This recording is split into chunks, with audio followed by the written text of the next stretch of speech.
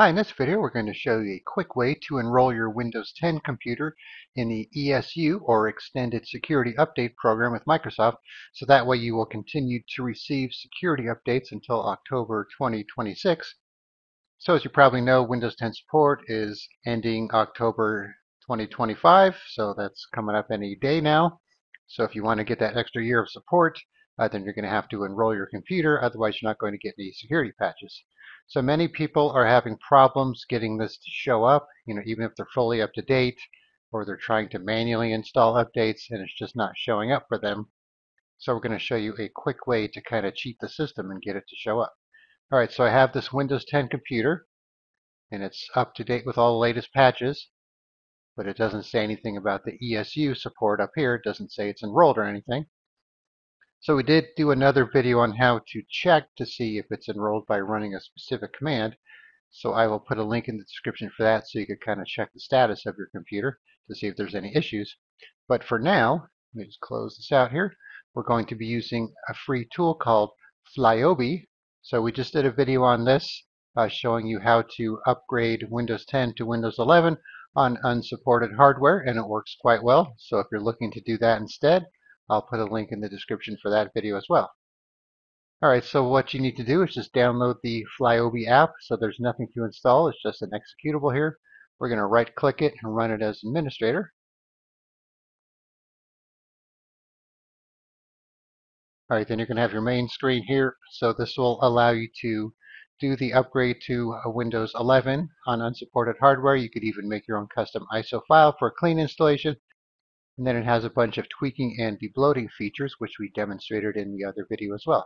All right, so to enable ESU, we're going to just click on this download or upgrade to Windows 11. All right, then there's this button here that says more options, enroll in ESU. So we do that, and down here at the bottom we have enroll in ESU, keep Windows 10 secure until 2026. Click on that. And then you'll probably get this message saying the ESU enrollment scripts are missing and they will be downloaded from GitHub, so that's fine. So click on yes. All right, so you could probably just stick with this first option here, online. Then you have this option here that says proceed force running enrollment even if already enrolled, but I'm not sure why you would have to do it again if you're already enrolled. So I've never tried it with this option. It worked fine just by using the default here, so that's what we're going to use. So we'll click on OK. So we'll launch the Consumer ESU Enrollment tool. Say yes. So it'll open a command prompt here.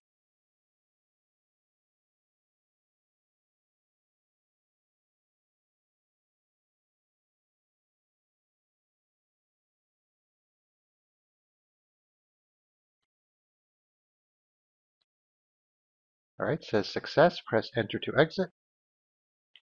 All right, so let's minimize this, get it out of the way. Let's go back to the settings. Update security, Windows Update. Now it says your PC is enrolled to get extended security updates. And then once you have this here, you should be good to go. So that's the key to tell you. And then you could also run that command that you'll find in the other video to kind of confirm that your computer is enrolled. All right, so I will put a link in the description where you can download Flyoobe, and then you could try it out. And then, like I said, watch that other video to do a test to see if it actually worked. And then you could also check out the other video to check out the other features of Flyoobe. All right, thanks for watching. Be sure to subscribe.